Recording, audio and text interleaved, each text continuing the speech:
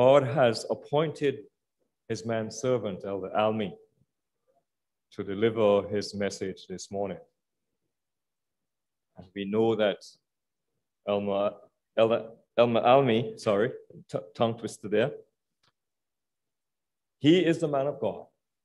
He loves the word, and he loves to share the word of God, and we give praise for that. And the next voice you will hear will be that of Elder Mark Almy.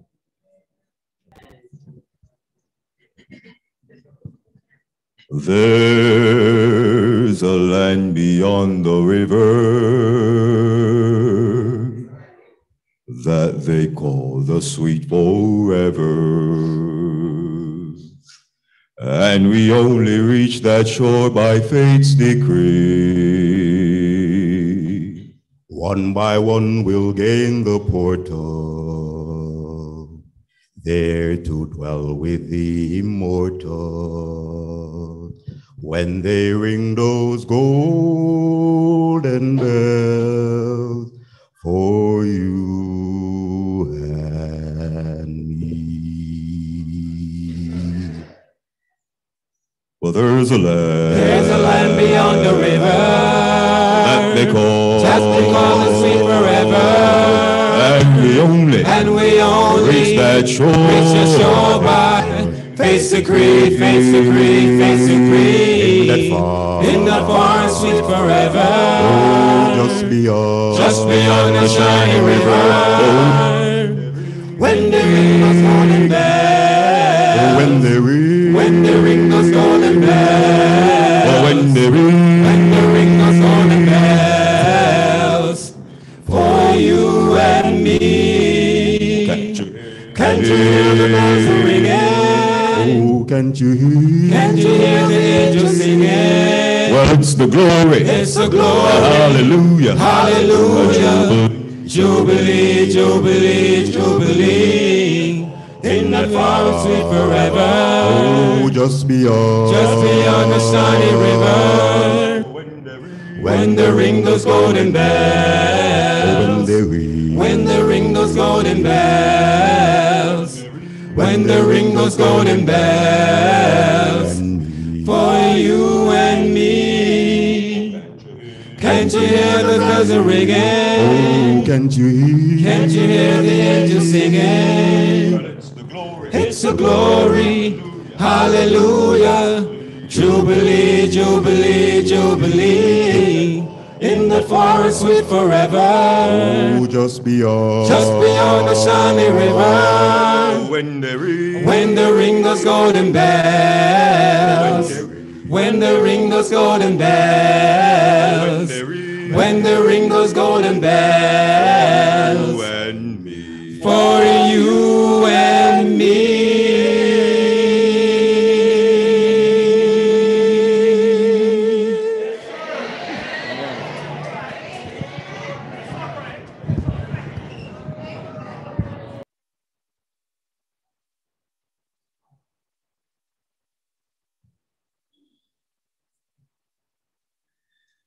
Sounded beautiful.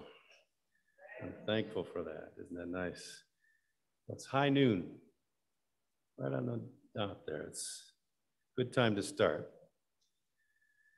So as I meet with you today, as I always have explained, that I am deeply thankful for the opportunity to study with you and to prepare something that the Lord has put upon my heart. So I ask that you continue, as always, to pray for me as I stand here, because I am in need.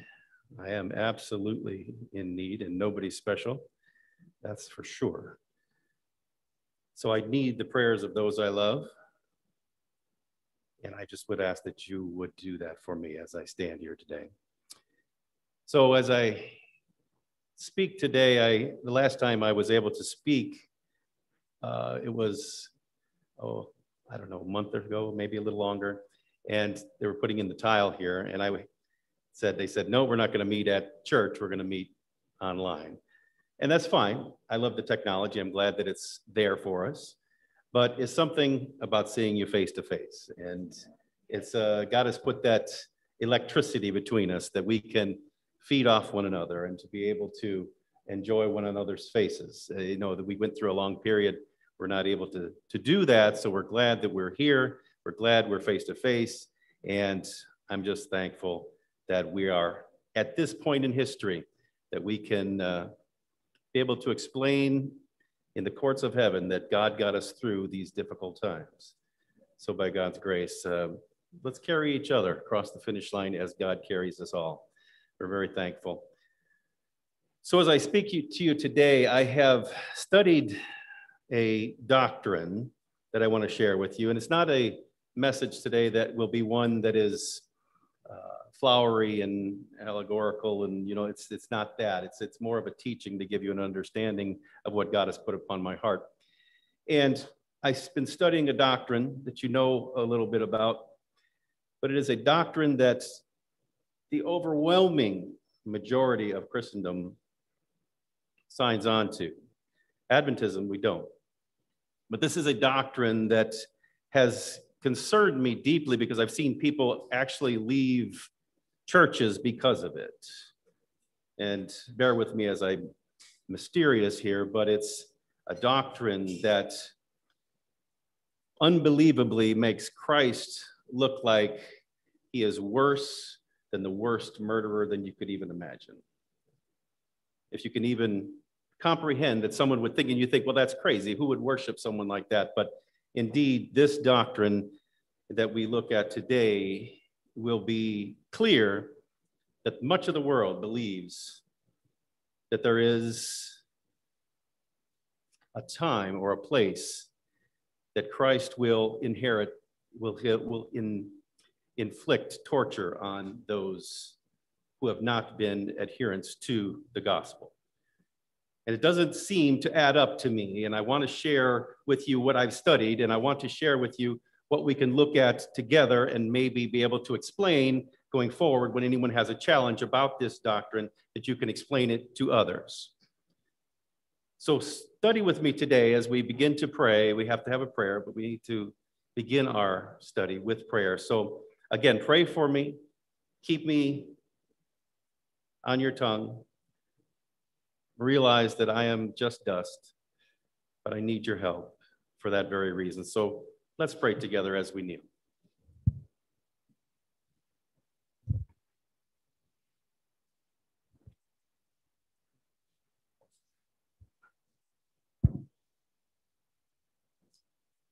Father in heaven, we give you the praise, honor, and glory. And as we enter into your courts with praise, we give you this honor that you much deserve. So I pray that as I speak today, it's not too late to remove me and take me off this podium in favor of another. But should you choose to use me, I pray that you would loosen my tongue and give me the right thoughts for my mind. Let my heart be pure toward you. I pray that the hearer and the speaker today would be combined in glorifying God. Breathe upon us with your Holy Spirit. Forgive us of our sins and bless us as we proceed carefully as you lead. Keep us in your care in Jesus' name. Amen.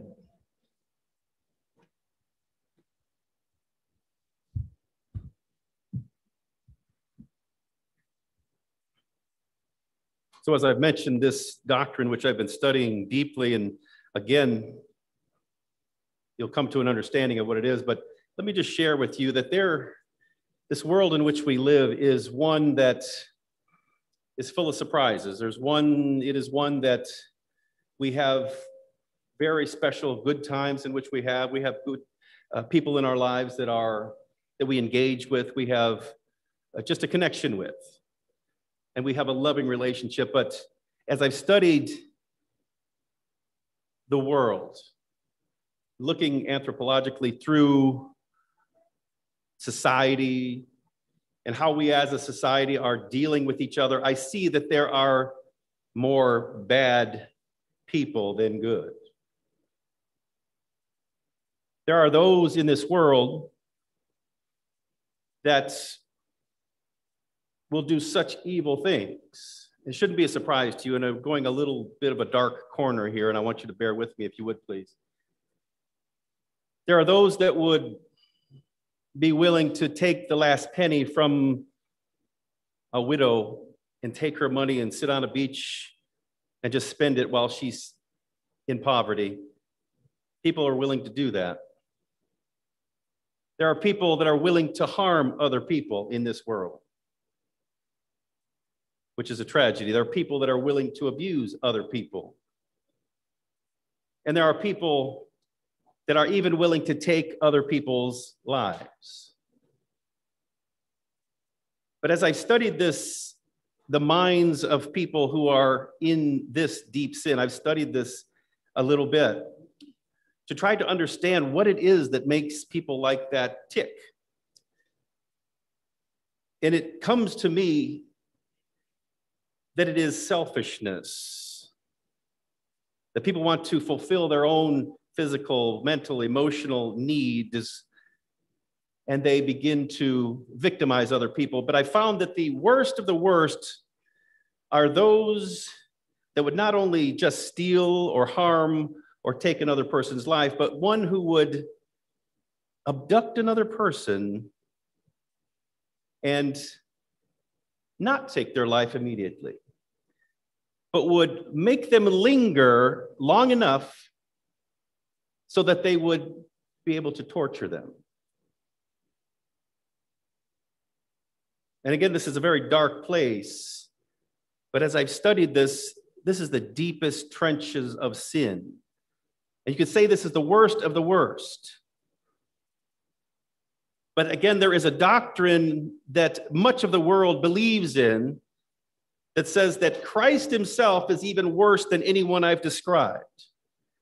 That he would make Hitler and Stalin and Mao Zedong look like choir boys in comparison. Follow with me. And you think, again, this doesn't make any sense. Why would anybody worship someone like that? But follow me as we study together. Go with me to Revelation 1, verse 18.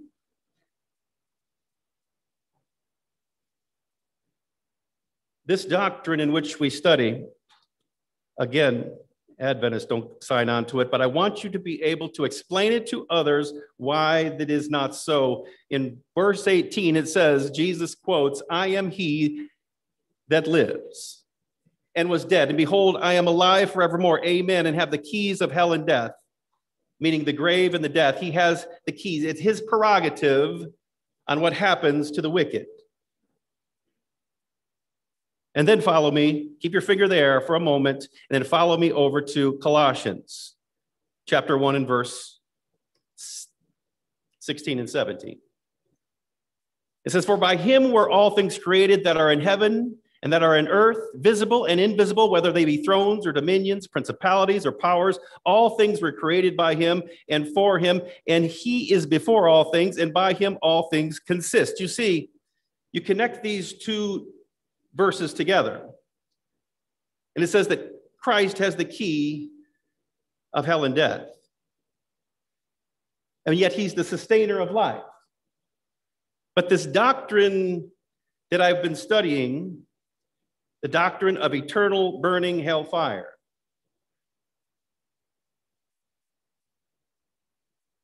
gives the idea that Christ indeed is in charge of hell and death. But yet he sustains life in a place, a cauldron, a pit, in order to fulfill his bloodlust, in order to torment people throughout the endless ages of time. I can say with confidence, my friend, that Christ is not in that. There is no question that there is a time and a place that the wicked will be destroyed. There is no question about that. But there is also no question that we do not serve a God that is a maniacal, homicidal maniac that would keep people alive by the sustaining of their lives in order to torture them for 60, 70, 80, maybe 100 years of life that didn't combine with Christ. He doesn't throw them in a pit to keep them alive, the sustainer of life, so that he might torture them. We're going to look at today what actually happens to the wicked as we study this together. But can you think of this, that there is this doctrine that's out there in Christendom? Again, please follow with me. that the sustainer of life in this belief would be one that would keep people alive, but get in confederation with the devil himself in a place called hell and say, you're in charge of that, but I'm the keeper of the keys. So can you imagine the devil and Jesus having a confederation to have a place that people would be tortured throughout the endless ages of time? It simply does not happen. You see, my friends, this is easily dispelled. We're going to look today even at the challenges that people challenge Seventh-day Adventists in this belief, that we believe that the wicked indeed will be destroyed because of their sin. But Christ does not keep people alive in order to torture them. There is no question about that. Follow with me. In order for us to understand really about hellfire, we do have to understand the resurrection because it leads one into the other. But I want you to go with me to the best known verse in the Bible, in John 3:16. And see if this verse itself may even clear it up with this verse alone about hellfire. It even mentions it if you're careful to see it. As we know this by heart, I hope you know it by heart. For God so loved the world that he gave his only begotten Son. We know about that. That whosoever believes in him should not perish, but have everlasting life. But if there's a place called hell, and Christ keeps them alive throughout eternity, is that not eternal life? Not a very high quality of life. But they're alive, are they not? But that doesn't say what happens to the wicked. What does it say happens to the wicked in this very verse? If it says, for God so loved the world that he gave his only begotten Son, that whosoever believes in him should not perish. If you don't believe in Christ and live the life that Christ asked you to live, you would perish. That means there's nothing left of you. But the gift of God is eternal life for the righteous. The wicked do not get eternal life. They get death. It says they perish. Does that mean they lose their lives? No, they lose eternity. That should solve it. The wicked do not get eternal life. They get eternal death. The righteous get eternal life.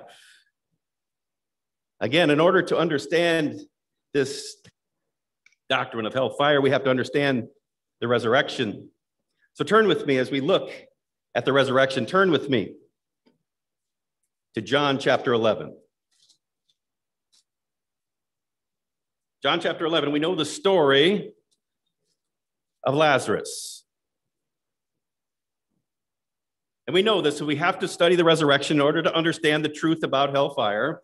And it says, now there was a certain man, verse 1, that was sick, named Lazarus, of Bethany, the town of Mary, and her sister Martha. And we know that they were very good friends of Jesus. This is the same Mary that wiped Jesus' feet with her hair.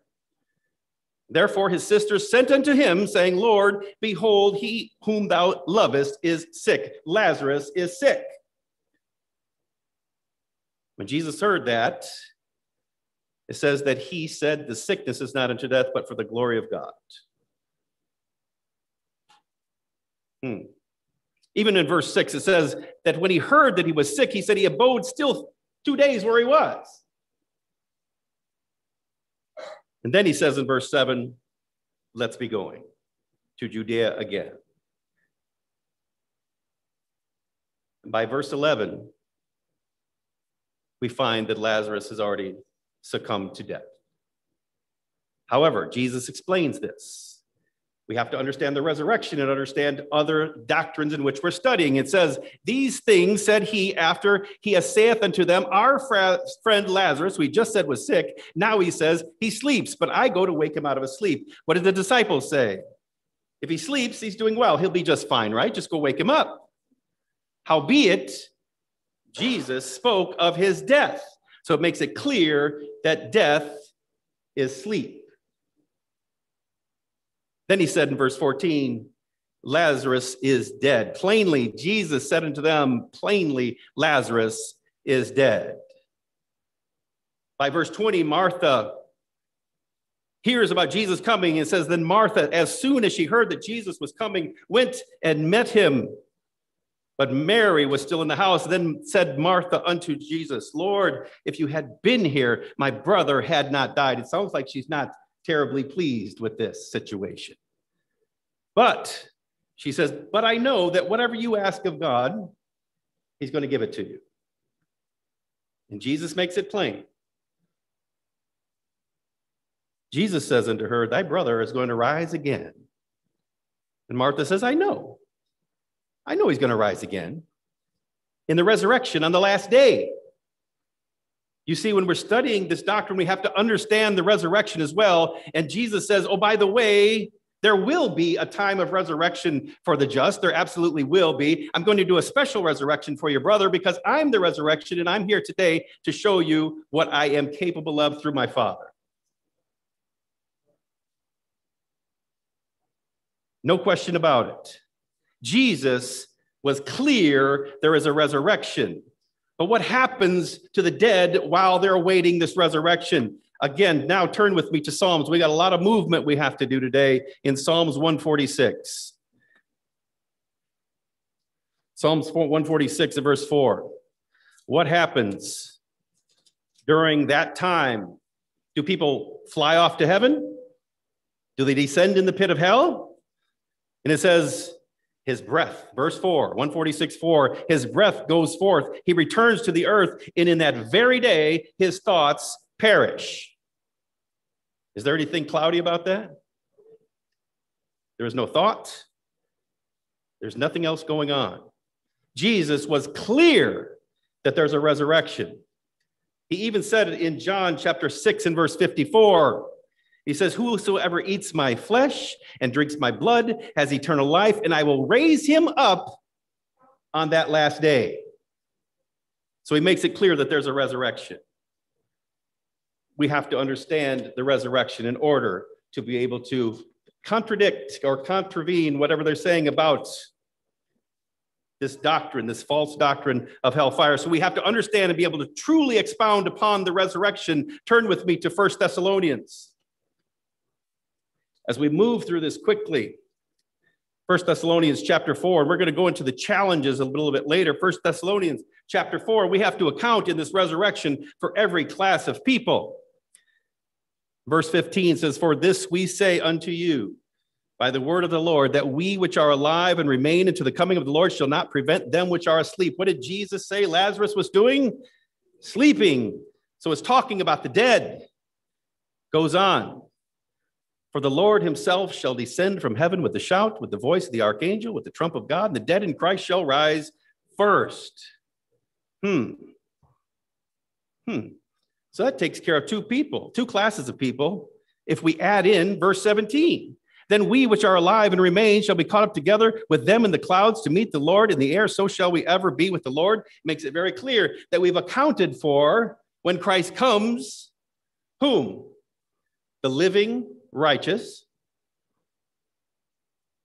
the dead righteous, and whom else would be on the earth at that time? The living wicked. Are there living wicked at the time? Absolutely. Turn over one page in your Bible. What happens to them? We have to account for them. 2 Thessalonians chapter 2 and verse 8 says, and then shall the wicked be revealed, whom the Lord shall consume with the spirit of his mouth and shall destroy with the brightness of his coming. So the righteous are taken off to heaven. The wicked are destroyed by the brightness of his coming, the living wicked. There is no question about that. But who are we missing? Who we didn't account for? The wicked dead. Where are they at? They're in the grave. That's right. How do we find out what's going to happen to them? No question about it. We look at this. And we go to Revelation chapter 20. Revelation chapter 20. It'll tell us what the story is with the wicked dead. We'll read chapter 20, verses 4 and 5. And I saw thrones, and they that sat upon them, and judgment was given unto them. And I saw souls that were beheaded for the witness of Jesus and for the word of God, which had not worshipped the beast, neither his image, neither had received his mark upon their foreheads or in their hands, and lived and reigned with Christ 1,000 years. We got an idea what's going to happen to the righteous now. The righteous that are taken off to heaven, they don't just go, into some cloud somewhere. It says they're taken to heaven, that's for sure, but they live and reign with Christ for 1,000 years. That's talking about a millennium, a period of time. They're reigning with Christ for 1,000 years. But it says we have to account for the other wicked. But the rest of the dead live not again until the 1,000 years were finished. It says this is the first resurrection. This is a parenthetical statement about verse 4, about the righteous. But it says that the wicked will be resurrected in the second resurrection. How do we know that? We're going to follow this. So we've accounted for the righteous living, the righteous dead, the living wicked, and now the wicked dead. They're all accounted for. Something's going to happen to them. The Bible makes it clear. And then what happens? 1,000 years has expired. Chapter 21 in Revelation. You should be right close to there. And I saw a new heaven and a new earth, for the first heaven and the first earth were passed away, and there was no more sea. And I, John, saw the holy city, New Jerusalem, coming down from God out of heaven, prepared as a bride adorned for her husband. We're leading up through this resurrection to determine how we get to hellfire. So New Jerusalem comes down out of heaven, lands on the earth. All the righteous are in the city. It comes to the earth. It sits upon the earth. And then what happens? Those wicked that remember we had to account for them? They live not again till the 1,000 years are finished. Now the 1,000 years are finished. Look what happens in verse 9 of chapter 20. They, the wicked, went up on the breadth of the earth, encompassed the camp of the saints about in the beloved city, and fire comes down from God out of heaven and devours them. That, my friends, is hell fire. Does it say that throughout the endless ages, Christ will keep them alive to torture them? It says that they are devoured. Did you eat your breakfast this morning? So if you went back home this afternoon, when I'm done, you go back home, would your bowl of Cheerios still be sitting on the kitchen cabinet? Why? You devoured them. They're gone. So what does it say happens to the wicked? They're devoured. There's nothing left of them. There's nothing left of them. So when Christ comes, it says in 2 Peter 3, verse 8 through 10, particularly verse 9. It's something Christ is not willing that any should perish. This is not something that he wants to do. He doesn't want to destroy the wicked. He wished they would have come to righteousness, but they were so glued to their sin. They went to their death and would not release it. So they wake up with the same character that they went to sleep with. And he has to come to destroy sin. How do I know this? 1 John chapter 3 and verse 8. What does Christ come to do? It says in 1 John chapter 3 and verse 8, it says, he that commits sin is of the devil. For the devil sins from the beginning. For this purpose, the Son of Man was manifest, that he might do what? Destroy the works of the devil, also known as sin. Christ had to come to destroy sin. He actually had to become sin for us. So my friends, the wicked are devoured. John 3:16 says they what? Perish. Does it sound like they're lingering in any way? What else? How can we be positive what happens to the wicked? Are they somewhere right now, those that have been wicked throughout the ages, are they in a pit somewhere being stirred by in a cauldron by a big giant stick that the devil has, just stirring them and just doing the worst of the worst things to torture them? It says they're devoured, they perish. Now look at Malachi chapter 4, just before Matthew. Malachi chapter 4. It describes them in verse 1. It says, for behold, the day comes that shall burn as an oven, And all the proud, yea, and all that do wickedly shall be stubble, and the day that comes shall burn them up, says the Lord of hosts, that it shall leave neither root nor branch. Does that sound like they're lingering in any way? It sounds like a bundle of sticks that is burned and there's nothing left. There's stubble. John 3:16 says they are perished. They've perished. Malachi goes on in verse 3 and says, and you shall tread down the wicked, and they shall be ashes under the soles of your feet. This is allegorical language, getting you to know that there is nothing left, as the writer of Malachi tells us, and he had to have been looking at the altar of burnt offering in the sanctuary when the fat would be burned. It would burn up to ashes. There would be nothing left. That's what happens to the wicked. As it goes on, we have to see if there's any more, if there's even more emphasis.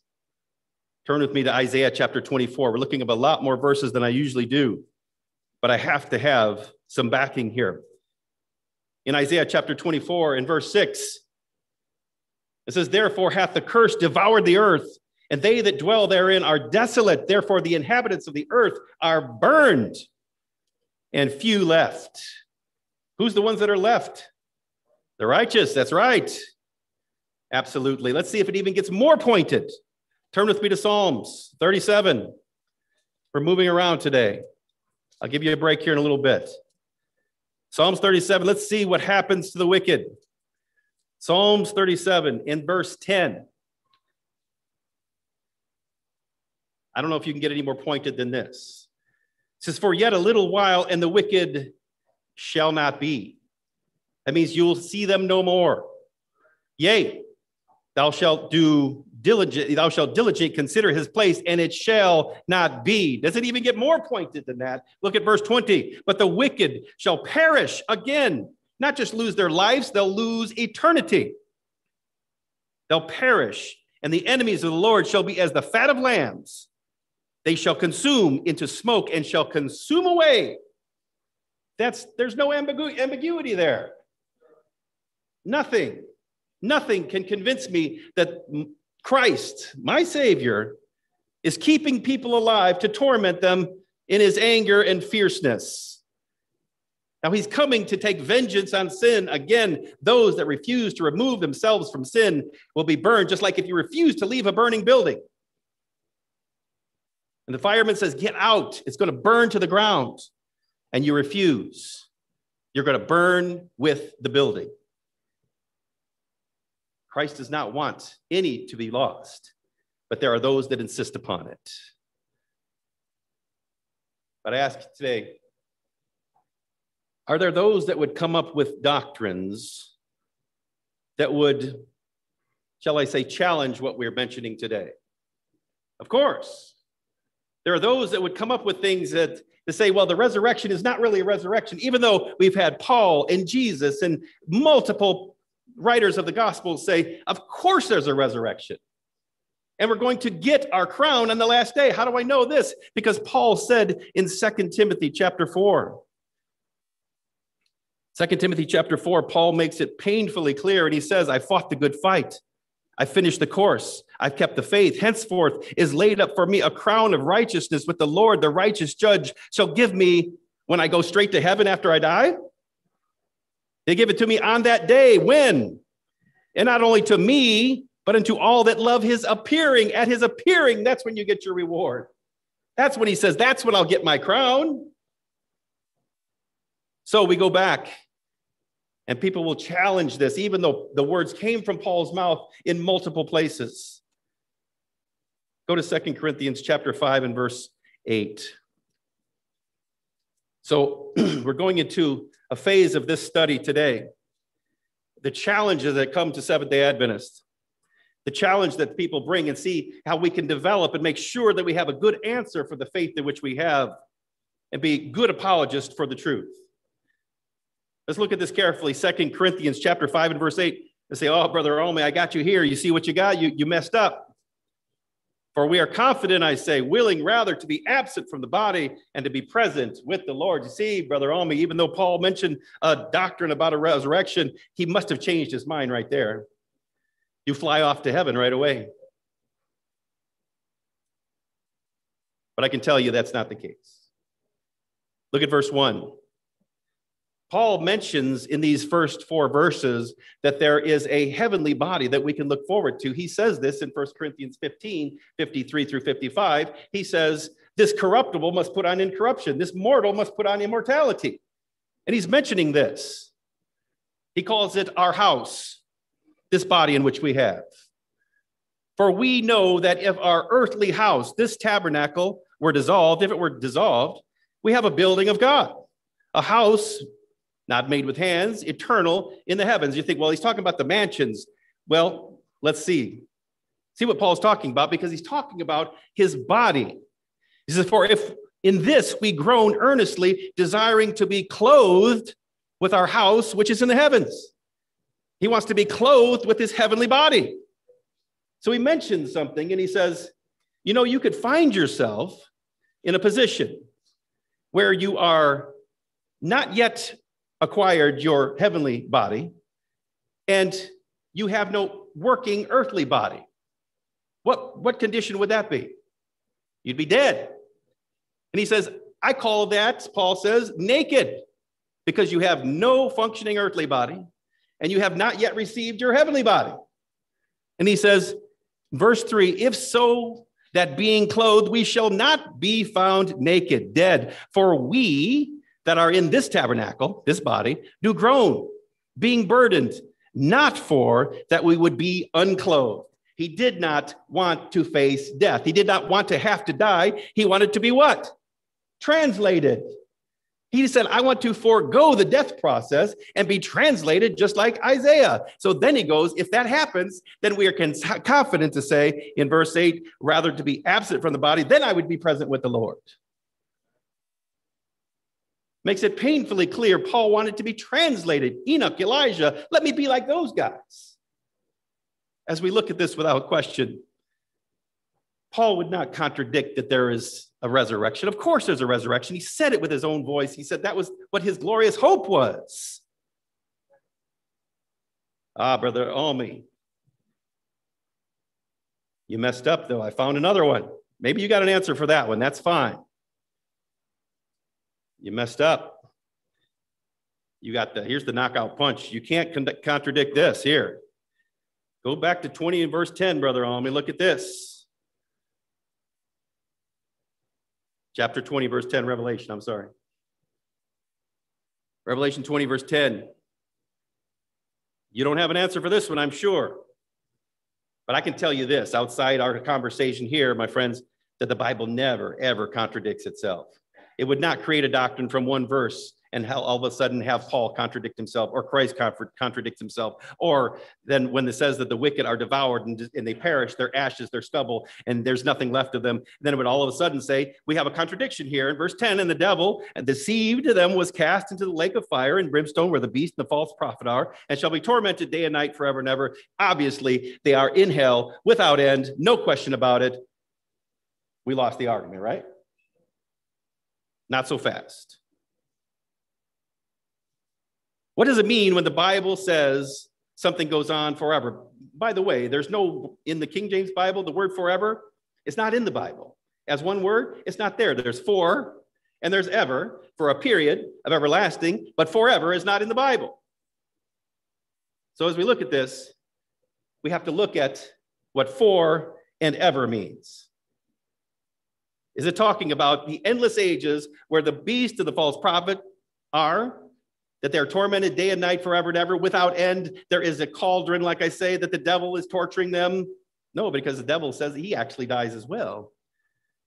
But we look at this carefully. What does the Bible mean when it says forever? Jonah said the same thing when he's in the belly of the whale. He says, when I was in the belly of the whale, he said that I was in there. What I could see went on forever. Went to the vanishing point. It went on forever. It talks about eternal. When you go to look at Jude chapter 7, verse 7 rather. It says Sodom and Gomorrah was burned with eternal fire. The same concept, the same idea. Now you can go to the place where Sodom and Gomorrah are. You really can find it. I've seen a documentary on it. Is it still burning? So why does it say eternal? Why does it say this happens forever? What is the story there? Well, in an unsuspecting, unlikely place, I'll give you the answer. I'll give you the answer if you turn to 1 Samuel chapter 1 and verse 22. What does the Bible mean when it says something that happens forever? I can tell you a little bit about this when you turn to 1 Samuel chapter 1 and verse 22. And we know there was a lady named Hannah, and she wanted a son. She got a son. What was his name? Samuel, of course. Conveniently named after the book, I suppose. Or the book was named after him, I would suspect. But she begged the Lord, please give me a son. Give me a son, and I will dedicate him to the service of the temple. And you know what? She says in verse 22, but Hannah wouldn't go up to the festival that it was prescribed to go. But Hannah went not up, for she said unto her husband, I will not go up until the child be weaned, till he stops nursing. And then I will bring him to the temple that he may abide where? In the temple forever. Now, is there still a temple? Is there still Samuel? But it says he would be there forever. So how long is forever?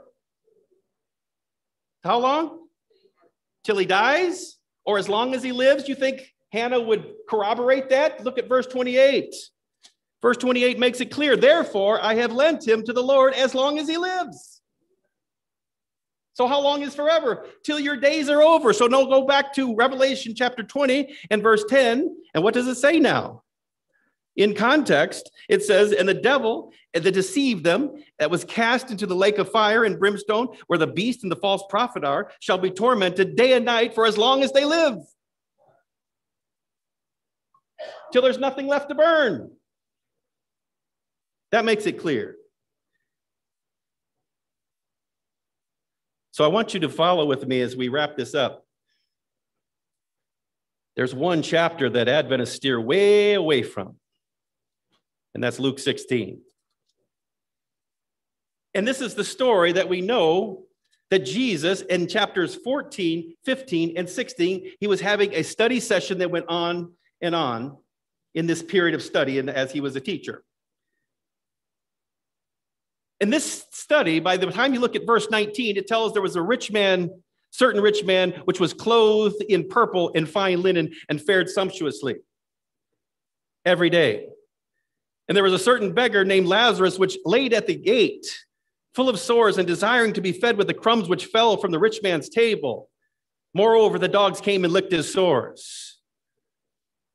And it came to pass when the beggar died, he was carried by angels into Abraham's bosom. And the rich man also died and was buried. And in hell he lifted up his eyes, being in the torments, seeing Abraham afar off and Lazarus in his bosom, like, we got you, Brother Almy, right there. You see, you really messed up this time.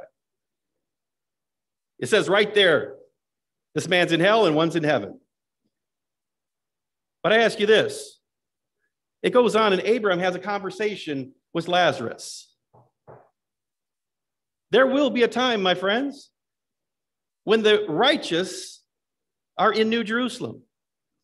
And there'll be a time when the wicked are outside the camp, as I described. And it says in this chapter, there's a great gulf between us. But they can't talk because this is a parable. It makes it painfully clear. But there will be a time when the righteous, as what Jesus is saying, there's consequences for your life here that you've done here, consequences eternally. You think that he would forget that there was a resurrection because he didn't mention it? It's just telling where the rich man ended up. He's telling you where Lazarus ended up. He's telling you what is happening to the righteous and what happens to the wicked. The wicked will be tormented, but for a short time, not as long as people have espoused today. How do I know that Jesus didn't forget what he was talking about with the resurrection? Just keep your finger there and turn over just a couple pages in the same teaching where Jesus was teaching parables in Luke chapter 14, verse 14. In the same series of parables. What does Jesus mention there? And thou shalt be blessed, for they cannot recompense thee, for thou shalt be recompensed when? At the resurrection of the just. He goes on and teaches more parables, and you think by chapter 16 he forgot? No. He's saying there are people that will end up here and there are people that will end up there, but he says the wicked will be destroyed. There is no question. We need not fear these challenges. We just need to be able to answer them well. So you have an answer for that one. But there's one more that I have for you. You can't get away from out from underneath this one. Go back to 1 Thessalonians chapter 4. 1 Thessalonians chapter 4. Brother Almy, you explained verses 15, 16, and 17, that there's a resurrection of the righteous, and there is a translation of the righteous living. But you conveniently left out verse 14 that says, for if we believe that Jesus died and rose again, even so them which are asleep in Jesus will God bring with him. You see, Brother Almy, when Christ comes, he brings the righteous with him because they're already in heaven. So my answer is, then why in the next 3 verses does he talk about waking up the people that are already with him? The answer is that verses 15, 16, and 17 tell about the resurrection of the righteous. Am I correct? Absolutely. And he's saying in verse 14 that he's going to bring them with him to heaven, not from heaven. Pretty simple. It makes no sense to try to argue with people that want to argue. These people that we run across make these arguments, and they are straw men. Because the Bible is not going to contradict itself under any circumstances. We've seen some challenges here that people may bring to us, but they're easily dispelled by the truth of the resurrection and hellfire, that the wicked perish, the wicked are destroyed, the wicked are stubble, the wicked are ashes. There's nothing left. And even if you saw none of that, the character of Christ would say that he leans toward mercy, not torture.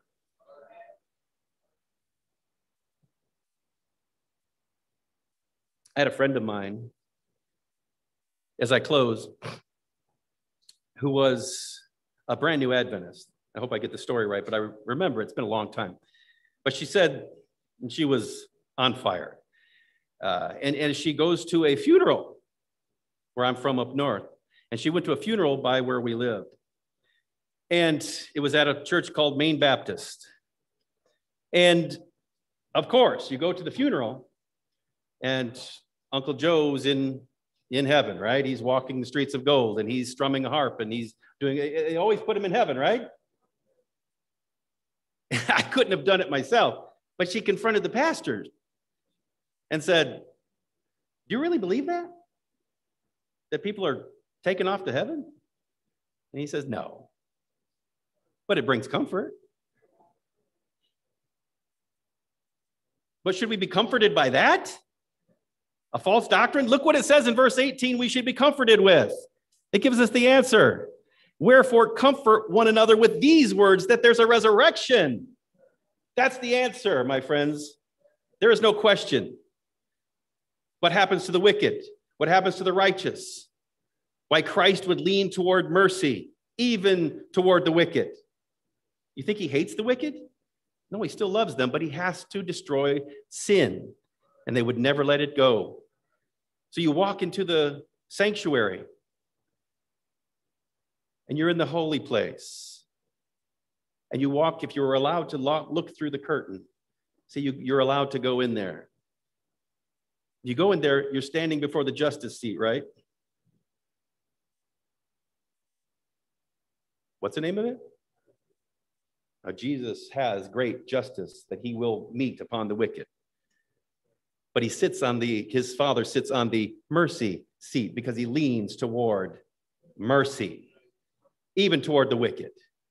My friends, if you have anyone that tells you that there is a place where the wicked go and they are condemned by Christ to work in confederation with the devil throughout the endless ages of time,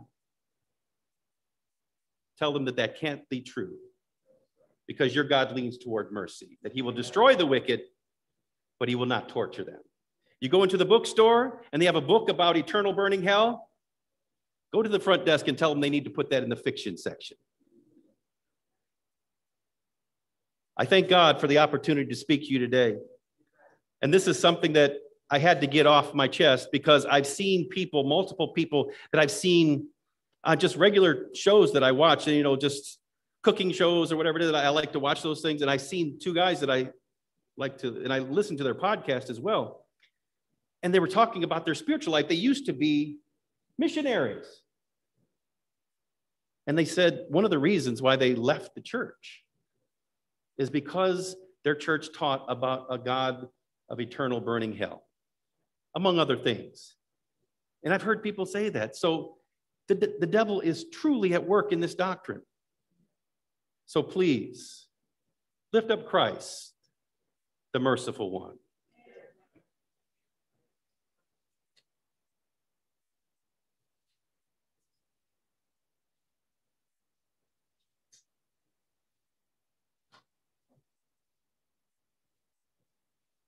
Amen, saints. Let us pray. Father God, give us the strength, give us the courage to stand like the brave. You have given us wisdom. You have given us your word that we can speak boldly of what you need us to do as Christians. Help us, dear Lord, to reach out to those who are dying.